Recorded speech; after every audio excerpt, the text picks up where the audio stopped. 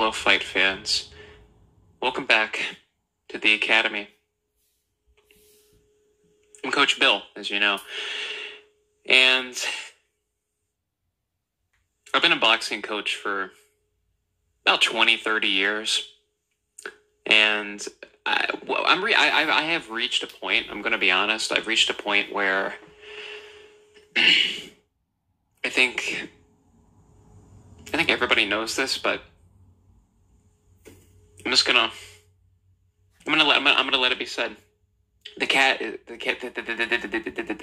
is out of the bag. I don't even know what that saying means. I don't really understand. I don't even know where that comes from. The cat is out of the bag. Boxing is rigged, and this fight in particular was rigged. Wikipedia. It can be edited by anyone. It can be edited by anyone. Well, you actually have to have sources, so, no, it can't just be edited by anyone. It literally says at the beginning, Anthony Joshua versus Francis Ngannou, billed as Knockout Chaos. Chaos was a professional boxing match contested.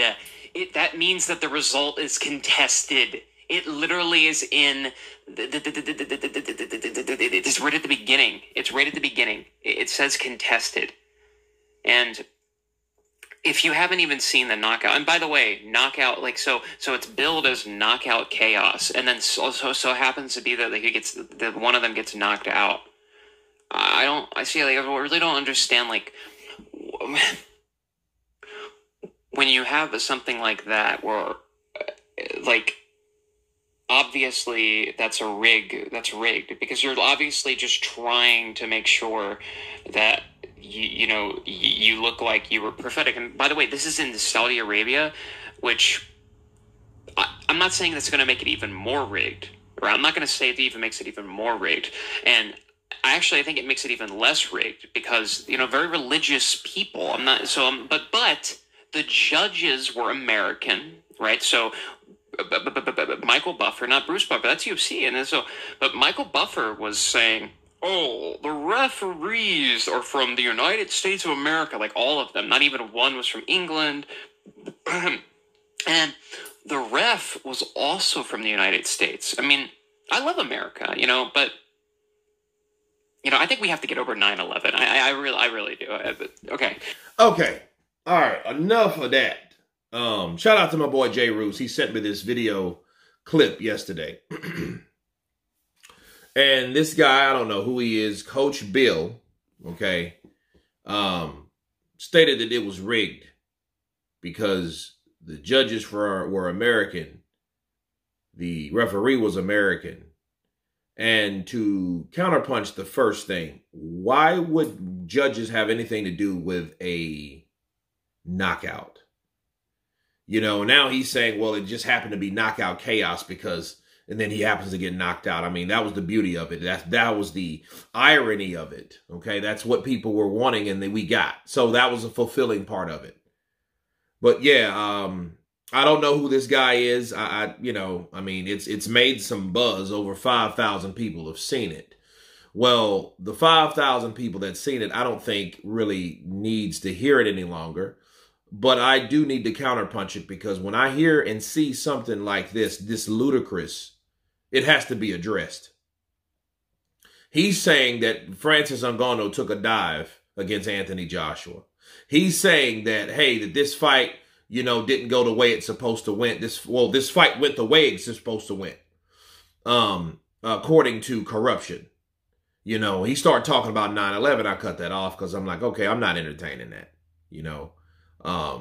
Joshua hit Francis Ngannou. Francis Ngannou, first of all, to say Francis took a dive, to say he didn't get hit, because I'm hearing this more often. I'm hearing this in more other areas too. Not just this cat. I'm just using him as an example that people are saying that Francis Ngannou took a dive against Anthony Joshua. Listen, Francis Ngannou has too much integrity for that. Okay. Francis wouldn't take a dive like that because I don't think he's that type of person. Okay. I don't give a shit how much money he was going to get. So, because if he was getting already $20 million, why would he didn't want to take a dive if he's getting that amount of money anyway? Twice as much money that he's ever made in his life, because $10 million was more than he made ever in the UFC. So what do you think double that's going to be? That means he's going to give it his best, give it his all, do what he can. And he did exactly that until, AJ spoiled him. Okay. Or should I say foiled him by knocking him out. But for anybody saying that this was rigged, you're absolutely out of your mind. Okay.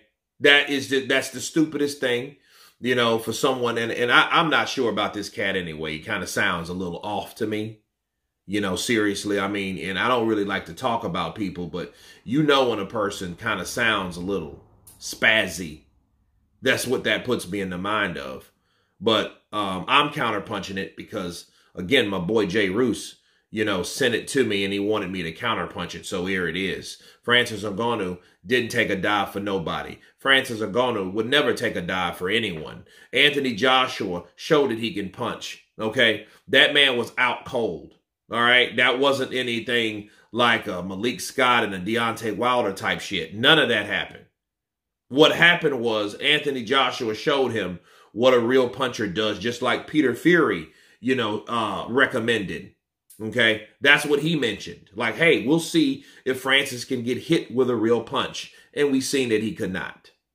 Okay, but to bring conspiracy into this, something that's solid, something that definite, something that visible,